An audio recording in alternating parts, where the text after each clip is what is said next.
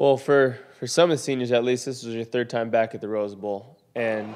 something about California for Sun Devil players, you feel comfortable playing there, and it was just it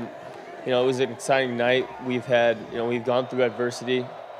in the prior 4 weeks, so when things did happen, we knew how we were going to respond, arm in arm, and we like I've said before, we just have leadership that just you can tell the presence in the locker room that this was our night. From the time we stepped off the airplane in Burbank, it was our night, and the message was clear that we're going to get back on the airplane 3-2, and we did it.